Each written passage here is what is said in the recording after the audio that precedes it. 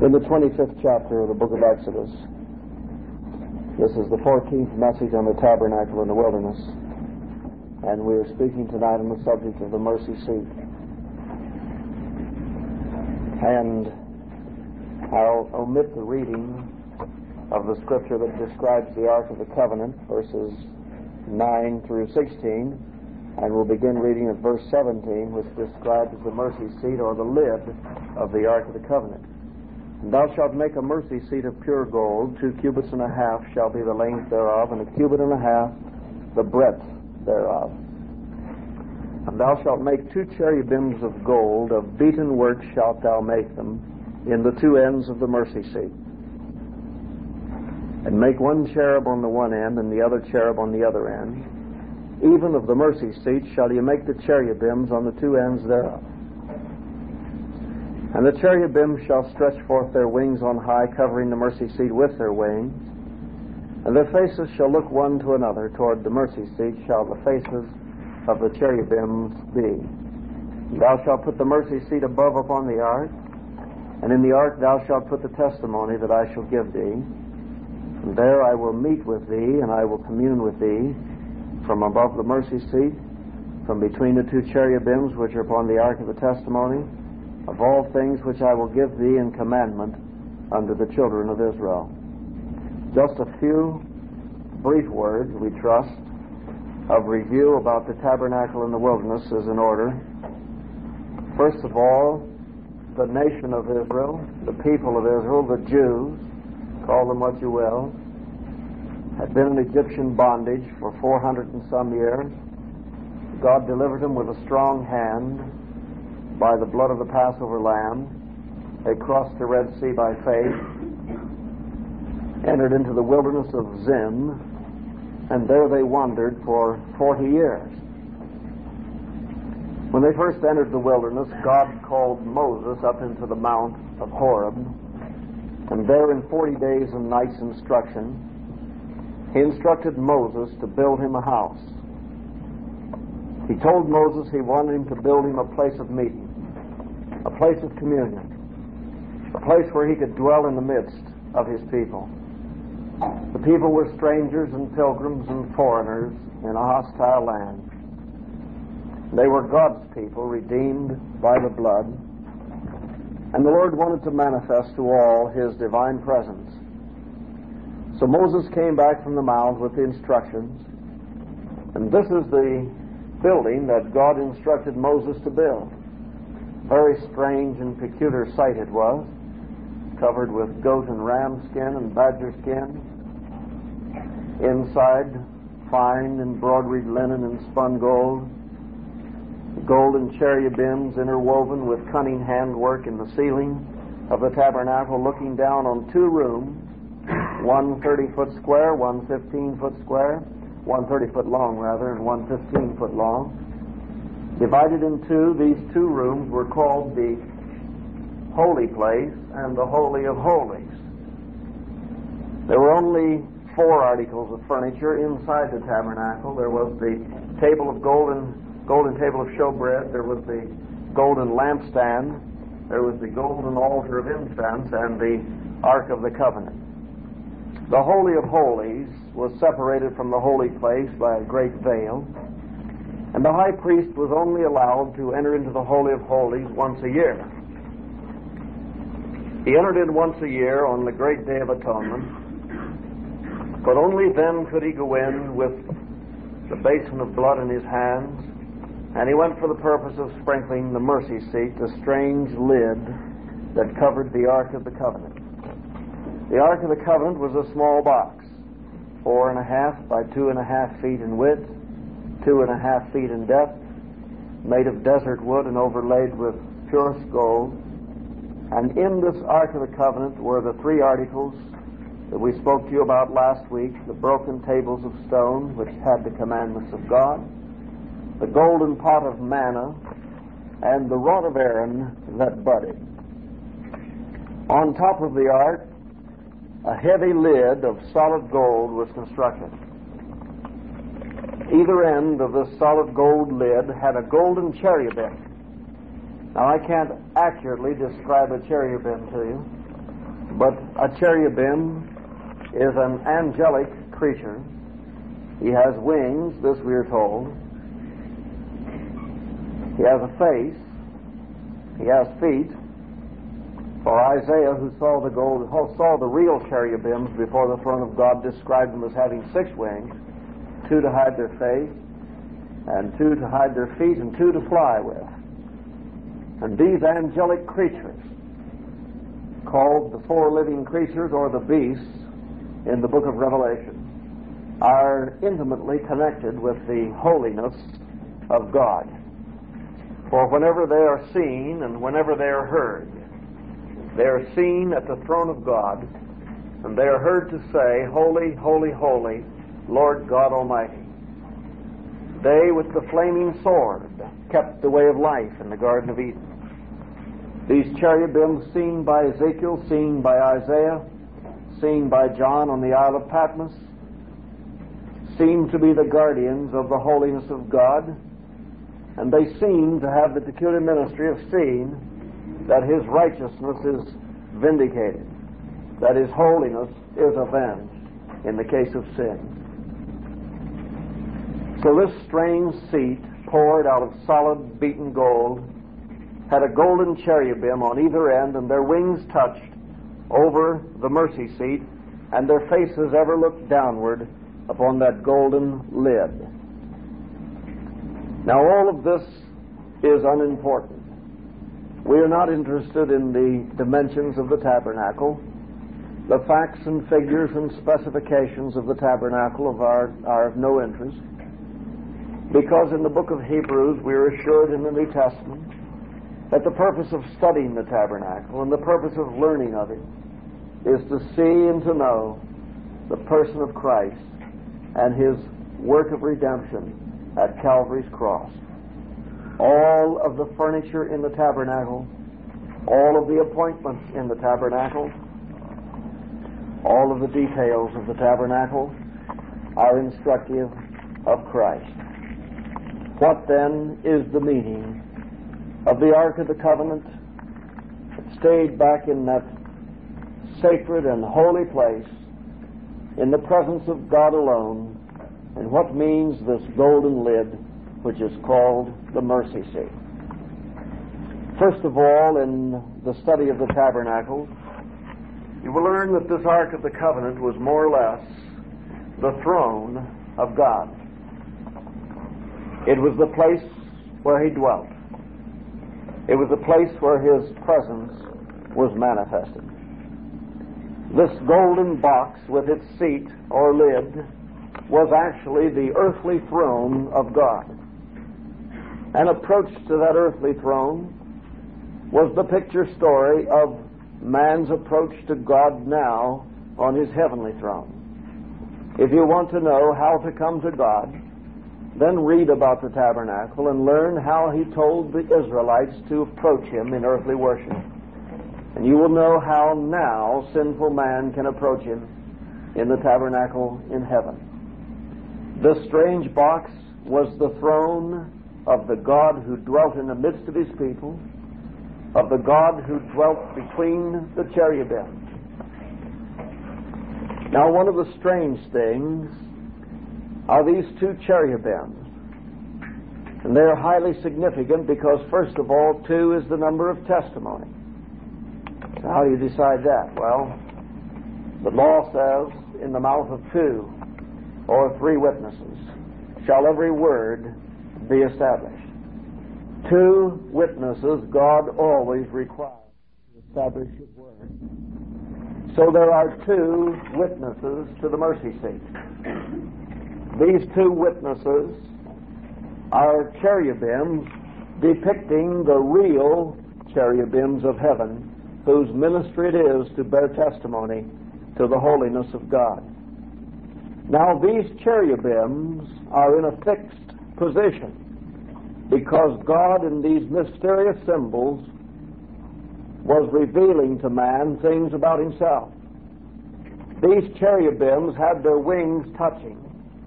In other words, the holiness of God overshadowed His throne, spread a canopy over the very dwelling place of God, so that no man could approach but by the holiness of God. For without holiness, the Word says, no man shall see the Lord. And the faces of these cherubims, or guardians of His holiness, are in a fixed position. And their faces, we are told, shall ever look towards the mercy seat, in verse 20. So their faces were ever pointing downward. Now, what was in this box that they were so intently gazing upon?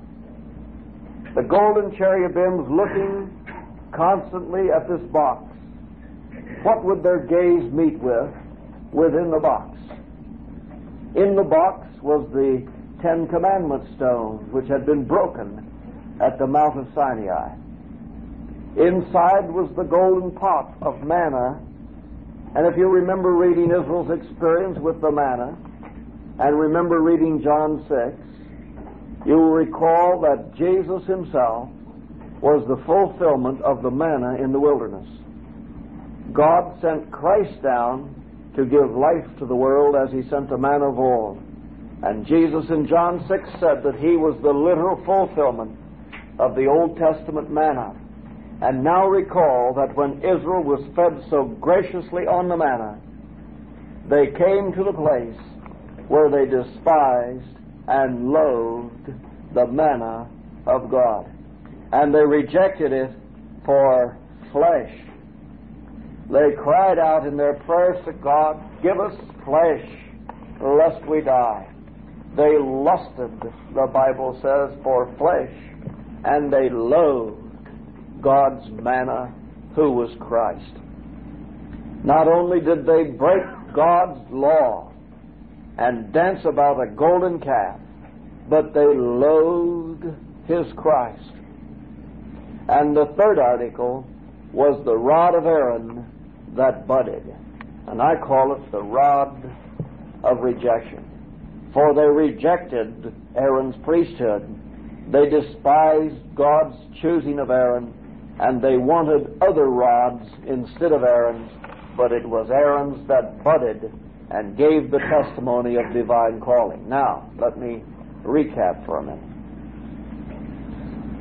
This Ark of the Covenant and this mercy seat was really the throne of God.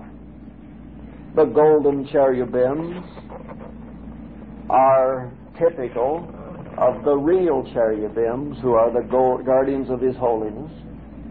And this throne of God, surrounded and overshadowed by His holiness, witnesses that the cherubims are looking downward, and when they look down upon the ark, they behold all of the testimony of man's sin.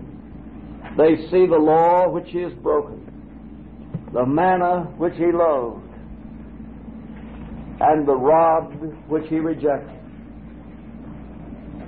And the guardians of God's holiness have the responsibility of seeing that God's holiness is avenged and His righteousness declared.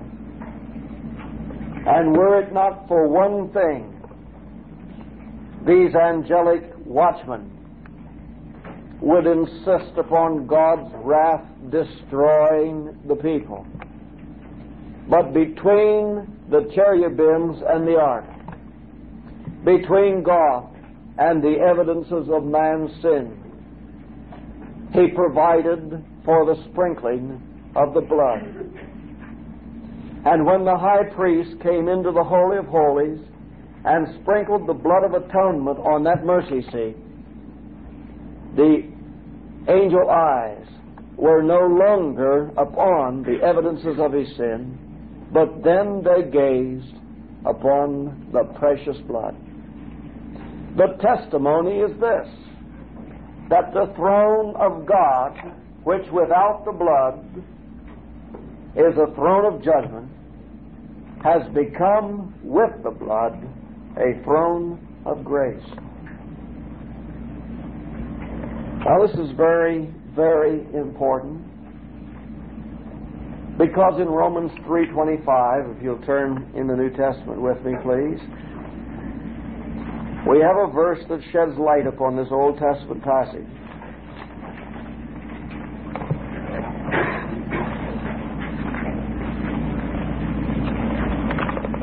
Speaking of Christ Jesus in verse 24, he says, whom God hath set forth to be a propitiation through faith in his blood, to declare his righteousness for the remission of sins that are past, through the forbearance of God, to declare, I say at this time, his righteousness, that he might be just, the justifier of him which believeth in Jesus.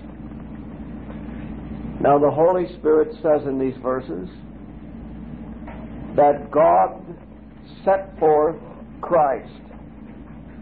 The phrase set forth means to expose to public view. It means to reveal. Why did God reveal his Son, Christ, to the world?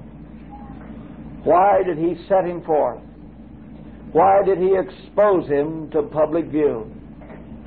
Why did he allow him to suffer the humiliation of Gethsemane, Pilate's judgment hall, the ridicule of the people through 33 years of earthly ministry, the total rejection by the nation, the scourging on the eve of his death, the spittle, the mockery, the deriding priests and scribes? Why did God suffer him to die the death of the cross, even turning his own back on him, forsaking him, plunging him into outer darkness? The answer is given by the Holy Spirit that he was set forth to be a propitiation through faith in his blood. Now the word propitiation means satisfaction, complete and total satisfaction. In the Septuagint, the Greek translation of the original Hebrew Scriptures, the word translated here by our English word propitiation is the same word translated in the Old Testament in the Septuagint as mercy seat. And here is a precious truth. The Holy Spirit in reality is saying that God sent Jesus and he set him forth and exposed him to human view to make of him a mercy seat.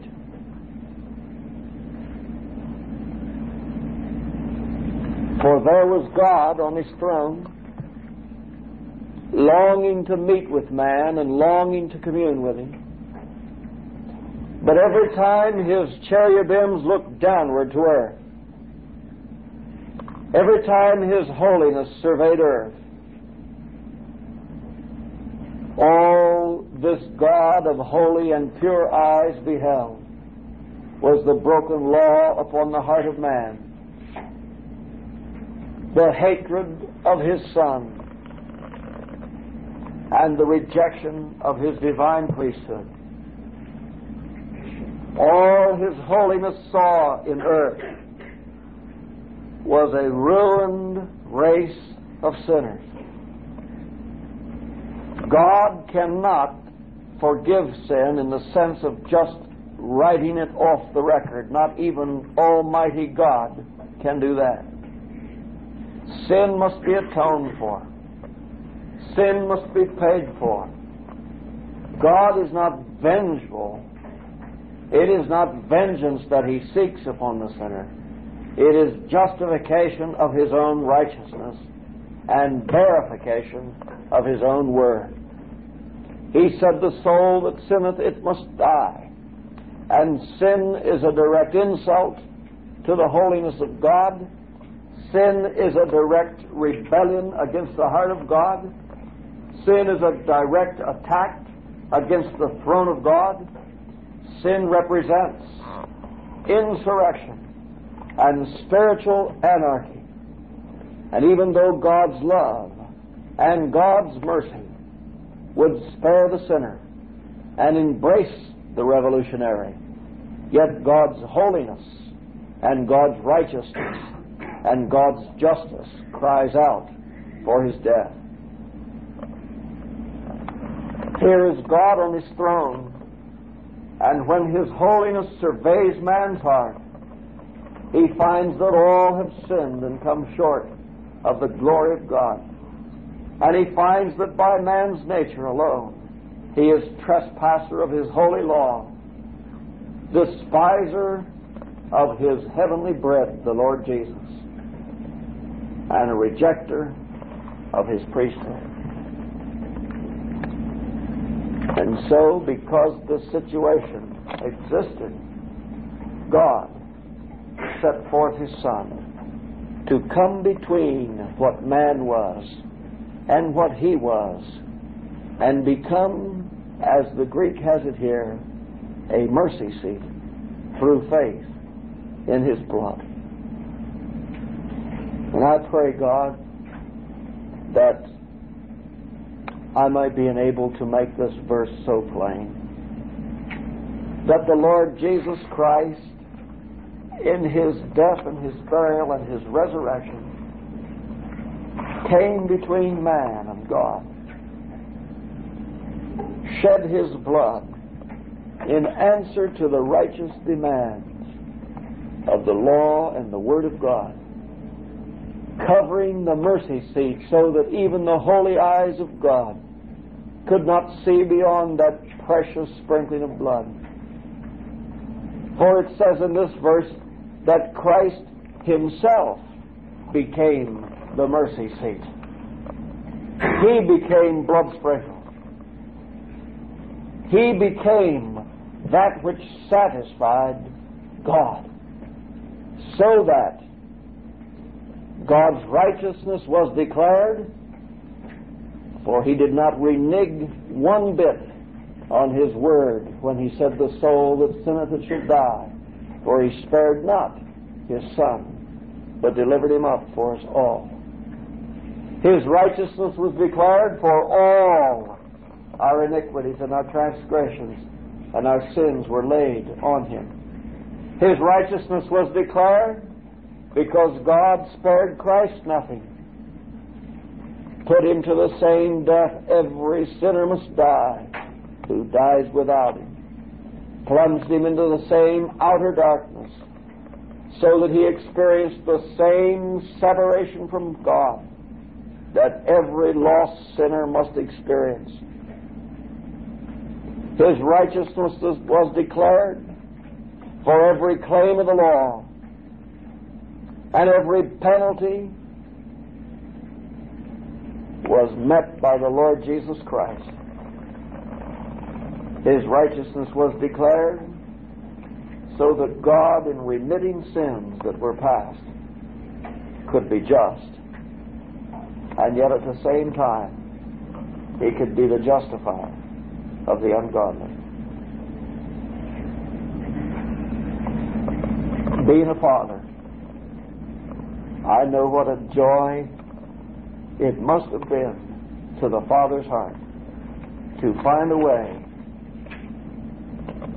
to cause the penalty he himself had promised to pass over his Son, and yet be just in embracing him in a display of his love. And God found such a way at the cross of Calvary. Beneath was the eternal testimony of man's sin and his ruined state. Above was the unchanging testimony of a holy God who could not be approached by sinful man.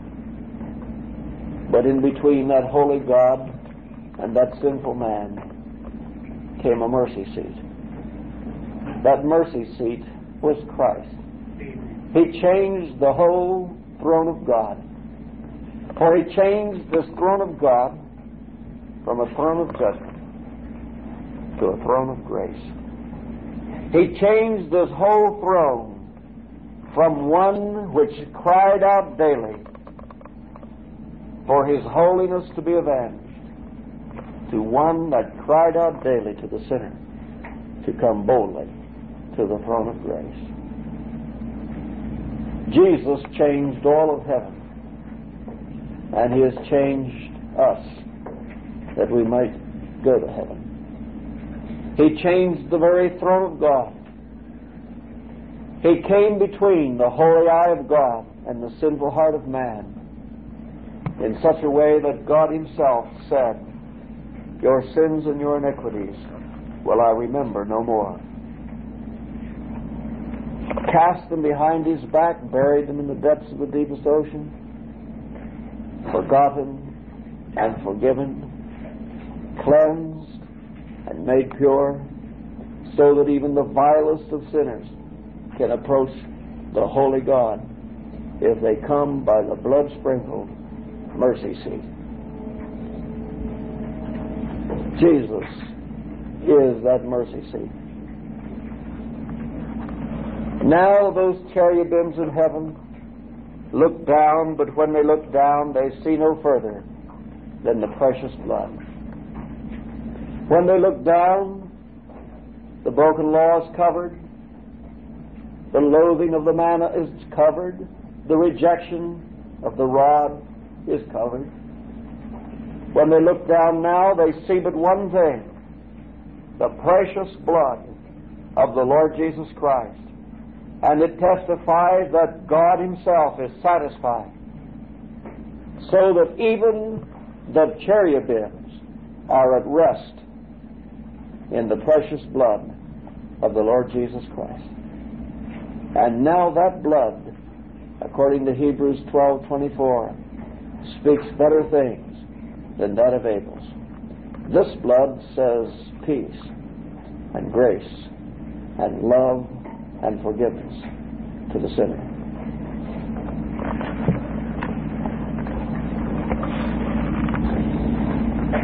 Now, the Bible teaches the earthly tabernacle is gone. There is no earthly meeting place between man and God. Oh, don't you wish all the world could understand that? Little children go down the street hand in hand with their mommies and daddies, and they pass a fine stone building on the corner, and the little child says, "What is that, Daddy?" And he says, "That's a church." And he says, "What's a church?" And 99 times out of 100 he is told it's the house of God. And the little boy grows up believing that God lives in that big house. And on Sundays, God comes out in the sanctuary and meets with the people and goes back in the curtains and stays for the other 6 weeks or other 6 days. And Sunday is the only time this God shows Himself in this big building. This is the house of God. It's His dwelling place. That's what we are taught.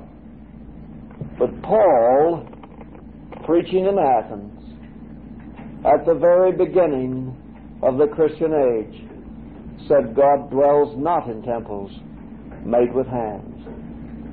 There is the church building in the world that contains God. There is the church organization in the world that has corralled Him. God is a spirit.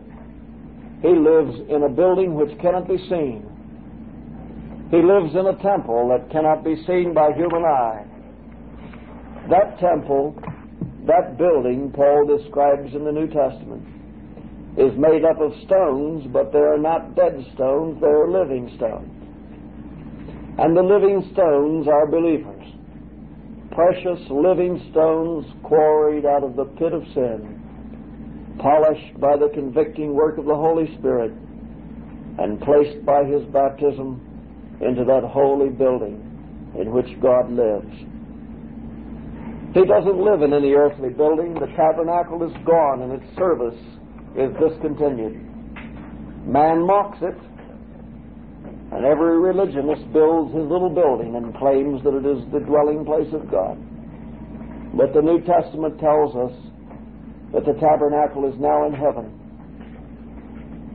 that God is on His mercy seat in heaven, and that this mercy seat has now been sprinkled with a blood which is better than the blood of bulls and goats.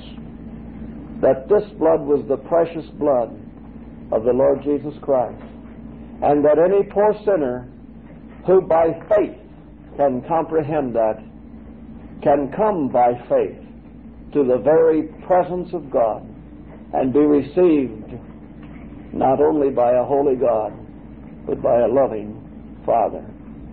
Now, the Bible teaches that Jesus' actual, literal, incorruptible, eternal blood is now, this moment, on an actual, literal, eternal mercy seat in an actual, literal place called Zion, that heavenly city where God dwells with His innumerable company of angels, with the spirits of just men now made perfect, and with those whose names are written in the book of life.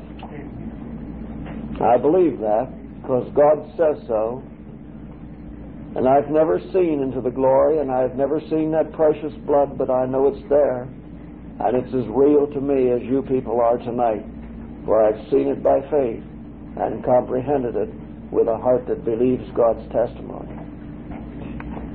Now the question is, how did Jesus' precious blood get on heaven's mercy seat?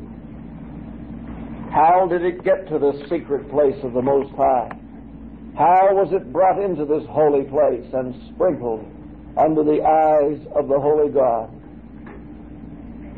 Well, you can study this in your spare time, but read the resurrection account in John 20. We have a strange and unusual happening. On the resurrection morning, very early in the morning, just as it was coming daylight, Mary was walking in the garden, heartbroken, because they had taken away her Lord, and she knew not where they had laid Him. Suddenly she heard a voice behind her, and the voice cried, "Mary." And when the voice cried her name, she knew it was the Lord Jesus. She fell at His feet, would have laid hold of Him to hold Him, but He commanded her, and this is what He said: "Touch me not, for I am not yet ascended to my Father." And the Greek is a little more specifically, "Touch me not, for I am about to ascend to my Father."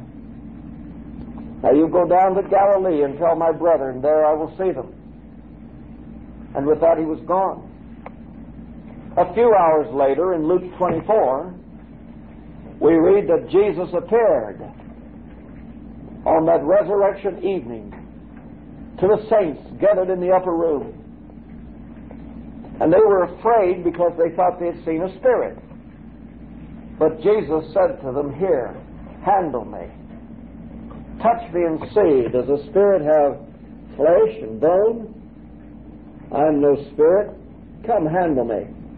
And 8 days later, in the evening, He said to Thomas, "Reach hither thy finger, and behold the wounds in my hands, and reach forth your hand and thrust it into the wound in my side, and be faithless." No, don't be faithless, but be believing.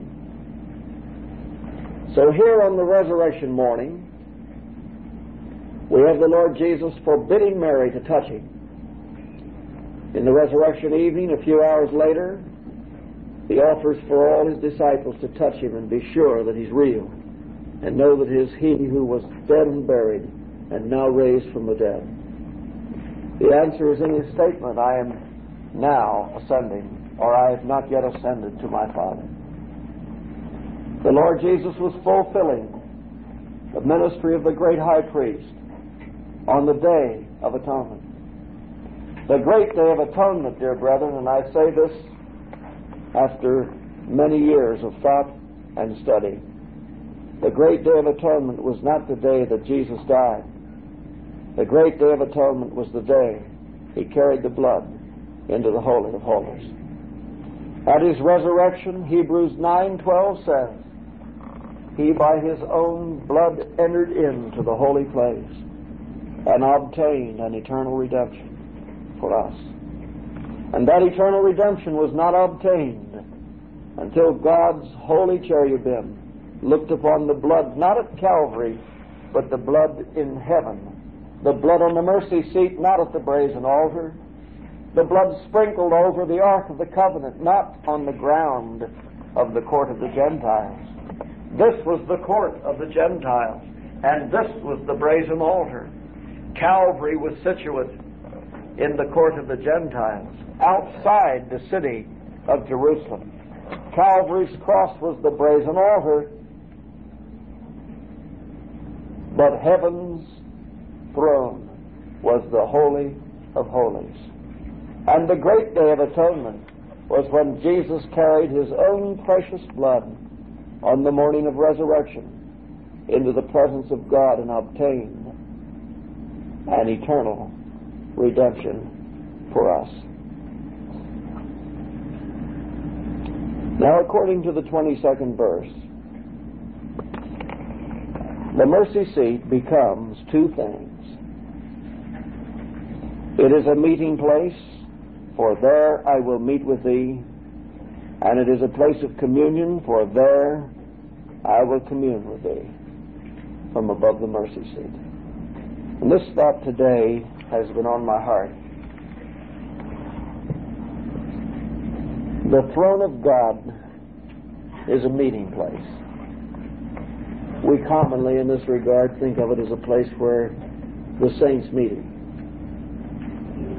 But the throne of God is a place where all men must meet him. God, however, has two thrones. He has that throne which is called the throne of grace, but he has another throne which is called the great white throne. In Revelation 20, we are told that there is coming a time when God will judge the rejectors of his Son. The dead, small and great, shall stand before him. And in that hour, when this judgment comes to pass, heaven and earth shall flee away, and there will be found no place for them. All that will meet the sinner at the judgment of God, at that great white throne depicting his utter holiness, where the cherubims will insist upon the avenging of his offended righteousness. The only thing that shall greet the sinner there will be the Lord Jesus Christ upon that throne. For John 5:22 says that the Father judges no man, but has committed all judgment unto the Son. Do you know that the sinner will never meet God in judgment? That he must meet Jesus? Jesus bore the judgment of this world himself. Now is this world judged, he said, concerning the cross. All judgment of the world was exercised upon Christ in his death. Now judgment is no longer a matter for God. It is a matter for the Son. The rejecting sinner will not meet God. He will meet Jesus.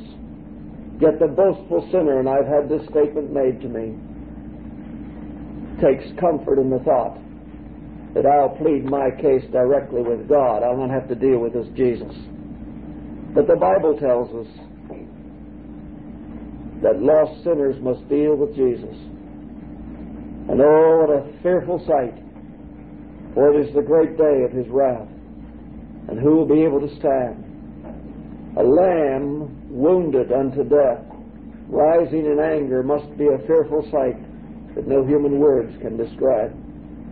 What will the lost sinner say when he looks and beholds the judge, and looks in his hands and feet and in his side, and sees that the wounds of Calvary are there, the wounds he has hated, the suffering he rejected, the death he refused, the substitute he despised? He has become his judge. Nothing to greet him but the books. And the books are open. And every man judged according to those things in the book. And because his name is not found written on the book of life, he is cast into the lake of fire. Now all men must meet God at his throne. They will meet him in the person of the Lord Jesus Christ at the great white throne. or they could meet him now, face to face, at his throne of grace by the blood of the Lord Jesus Christ. Oh, what a meeting it will be. But what a meeting it is now. All day my heart's been filled with thanksgiving for the mercy seat. Thanking God for the mercy seat. Seemed like every thought that crossed my mind today was just thank God for the mercy seat. Thank God for the mercy seat. For I've already met him. Looked him in the face.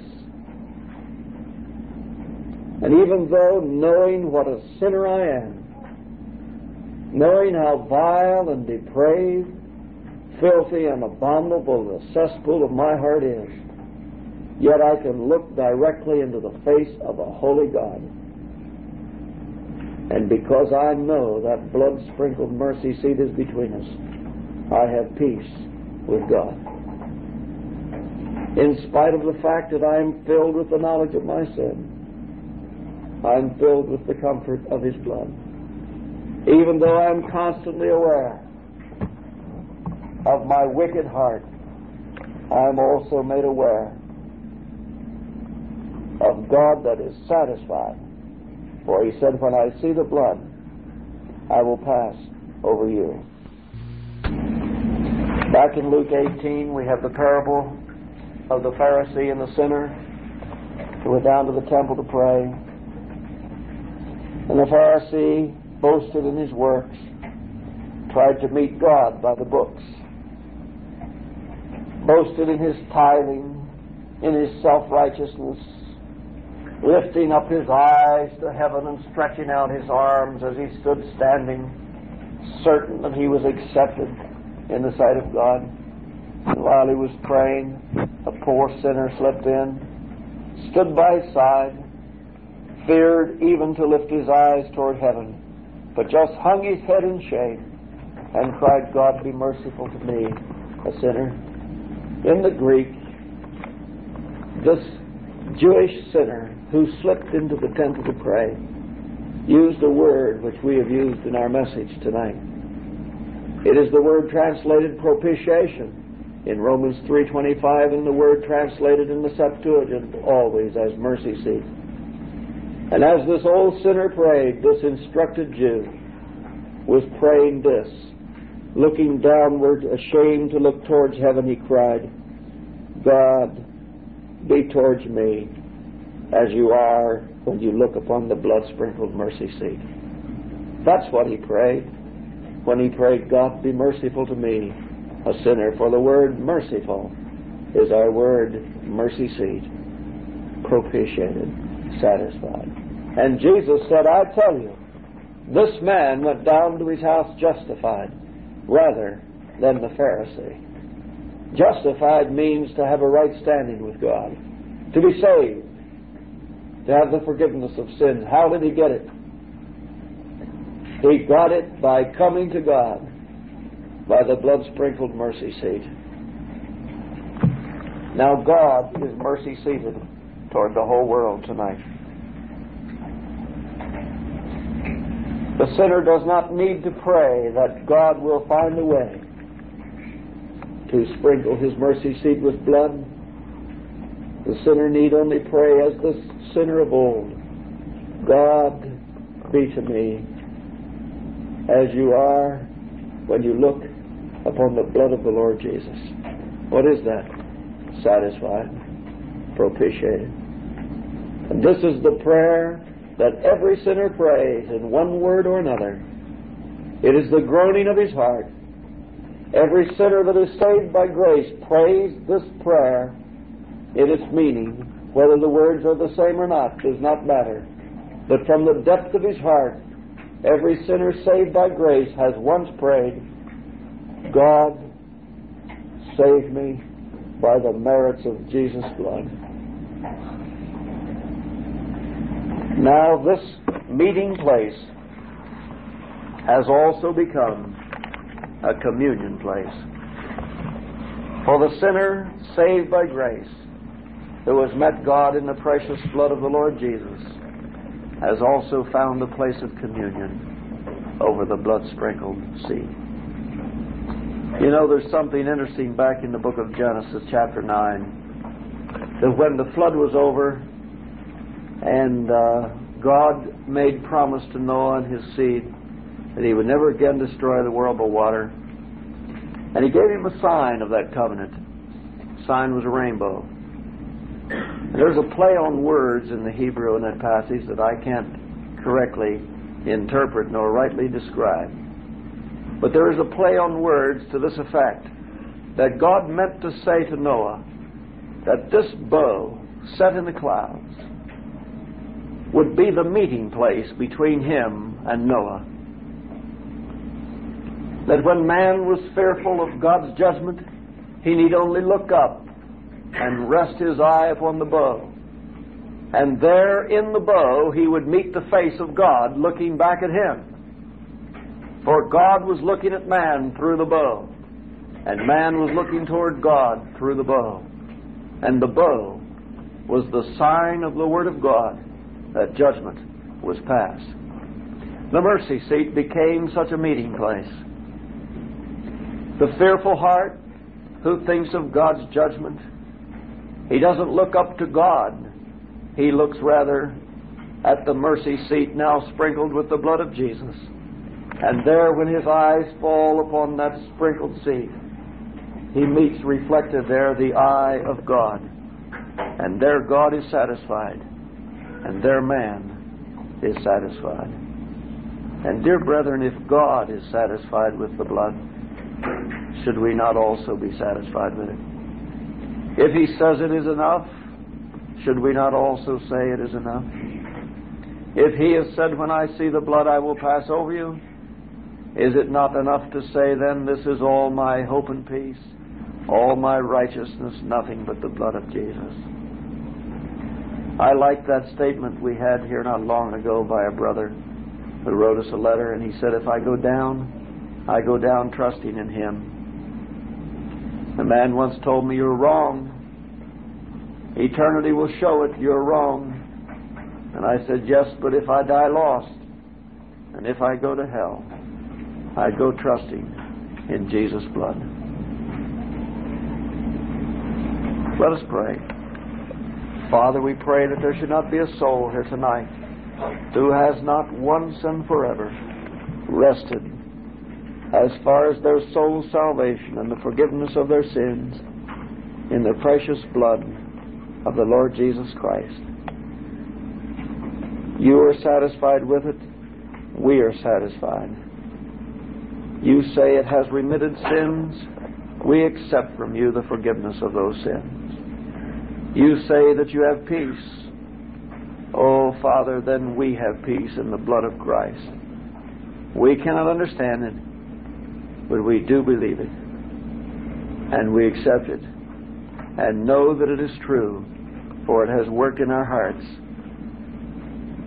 the immutable evidence and testimony of its effectiveness, for it has worked peace with God. Bless this message to thy glory in Jesus' name. Amen. The Lord bless you.